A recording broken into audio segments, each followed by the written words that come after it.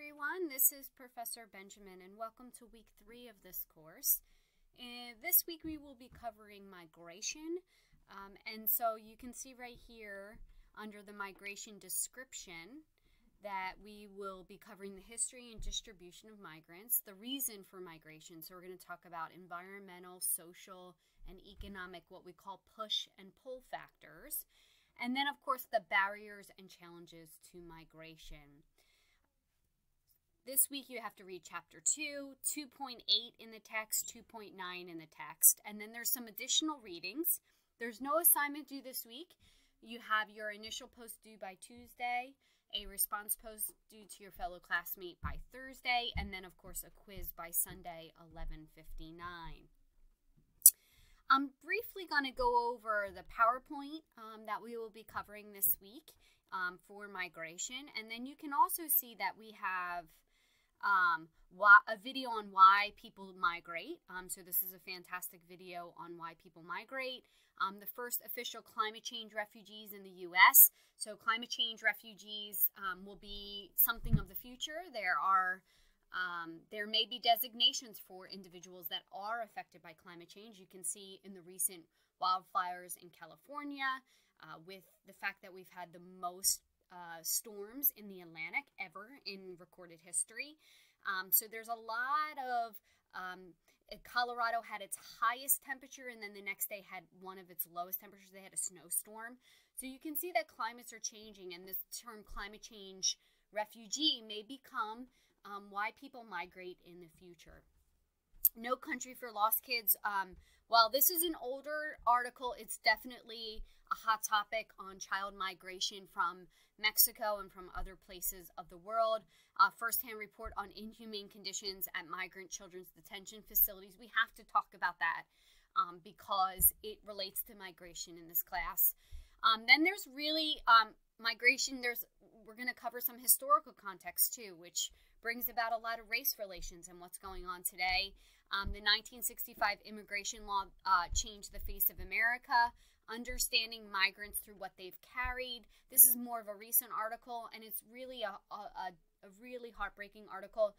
So when they find backpacks and other things from individuals that have tried to illegally cross the border into the United States, it was a museum piece, and it's really sad. And then we're going to talk about the Great Migration, the African American exodus north. So there's a question in the forum that I'd really love for some of you guys to answer. And then the History Channel has a really great little piece on the Great Migration as well. So these are really great articles and items for you to read. Before we before you jump into the session, I just want to just briefly go over migration. So migration, what is it? I'm just going to briefly show my thing. Mr. Sin helps us unpack the 10 types of migration. So I really want you to look at this migration video and know what the different types of migration are. There's a lot of different reasons people migrate, and this will help you with that economic, social, and environmental push-pull factors. So this will help you understand those concepts in terms of this class. Migration is the physical movement of people from one place to the other, and this includes both long and short journeys. So there can actually be migration within a country or even within a state. So, we may actually see migration out of one county into another county, etc. So make sure you understand that this is both a global and a local scale issue. Immigration is the movement into a place. So I want you to think about immigration in, and then emigration out, exit. And so they're the two different terms. They're very important terms, and you can kind of learn them just from just by looking at the prefixes of the words. Internal migration is people that travel short distance within their country, and usually this is for economic reasons. So there's interregional and intra-regional migration, and these are two important terms for you to know. And maybe a lot of you have already kind of been part of one of these migrations. I know that I have. We have migrated throughout parts of Philadelphia and New Jersey, and a lot of that is just within the region, and that's because job opportunities or other opportunities, and we've moved. So that's important for you to know. Then there's, of course, international migration, and this is from one country to another. There's voluntary migration, which is, of course, based on your individual choice. I choose to go to another country. And then, of course, there's forced migration, and that is leaving against his or her will or their will. I should probably take out the pronouns in there. Migration, transition, change in migration patterns within a society caused by industrialization, population growth, and other social and economic changes that cause demographic transitions. Mobility, the ability to move permanently or temporarily. And then there's those push-pull factors that we talked about. Push means you move out of an area because of economic, political, environmental, social issues, right? And then pull means you're pulled into an area because you are attracted to that area. And it could be freedom. It could be that it has more trees or more green space, right? So there's a lot of different reasons. It could be that there's no wildfires there, right? So right now, I bet you any amount of money we see push factors being environmental conditions in a lot of areas like the wildfires that are going on in California, meaning people just choose not to rebuild in specific areas because of the chances of wildfires. And then, of course, there's cultural push factors, cultural pull factors. So we talk about these, and here are some examples of those environmental push and pull factors. A refugee is someone who has been forced from their home and cannot return because of their religion, race, nationality, or political opinions. And this is supposed to be protected by the 1951 Refugee Convention.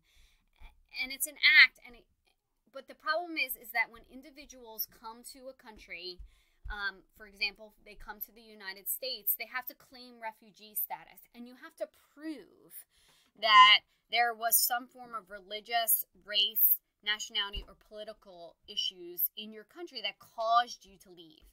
Now, under previous administrations, and I'm not saying it was always perfect under previous administrations, it was a little bit easier to claim refugee status. Not all the time, but it was. Under Trump's administration, it is very hard to claim refugee status. And so what we have is a lot of individuals waiting a really long time to hear whether their status has been approved or not.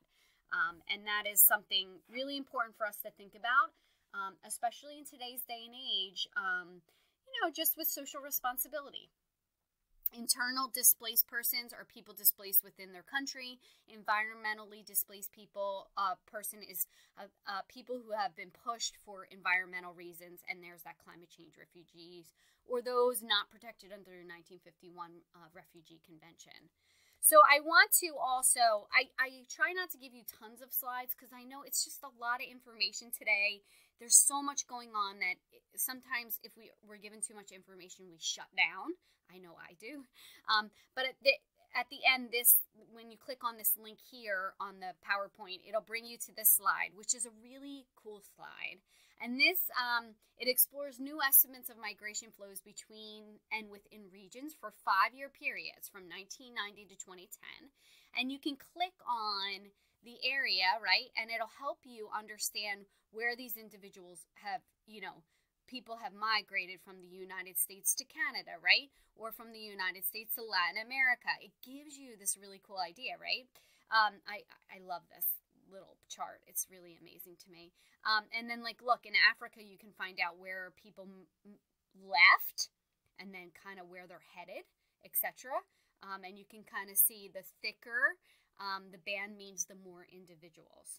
So here, look at this. Here in the 1990s and 1995, Africa saw a large amount of migration. And if you know anything about genocide and wars that happened in Africa, there were a large amounts in the 90s. And so you can see there was a large amount of individuals who fled countries in the 90s from Africa. You can also see here in the 90s, there was a large migration pattern from Latin America to the United States. You can also see there was a large migration pattern from the United States to Europe in the 1990s. And a lot of this is tied to specific regions, right, or reasons why. And that is really what the whole idea of this course is. I want you to unpack the reasons for why things are happening, right? People don't just migrate for no reason, right? People migrate for reasons. There's reasons behind this movement, and our job here in this class is to unpack those reasons why. Giving me just the basics like, oh, people migrate is one thing, but we really need to dig down as to why this is happening. Policies, environmental reasons, what was going on in the economy at the time, what was going on in terms of civil war, genocides, right? Lots of different reasons why people migrate. And our whole idea is to become just a little bit more acquainted with what's going on in the world and asking those reasons. Well, why? You know, I'm in a lot of political debates with individuals lately, and I want to know why. Well, why? Tell me more. You know, it's one thing to make a statement. You know, well, this is the way it should be, right? But I want to know why. I want people to unpack that more and explain to me further the reason why. Okay, and I hope that this class will force you to do that. And with migration, it's a wonderful way to ask why. Why? So from 2005 to 2010, why? Why is there this large migration from the United States to Europe? There were 1 million people. Why was there this large migration from Latin America to the United States? 3 million people. Why? Here's another one. From the United States, from South Asia to the United States, 1.1 million people. So why? These are really good questions. And I know I keep saying, well, why? But I think it's important for you to understand and ask why. All right, as always, if you have any questions, feel free to reach out. Remember, you're going to be having more assignments coming up in the semester. And I hope that you find some of this material interesting and it helps you be able to answer some of those questions within the assignments with more ease and with more detail. Have a fantastic week.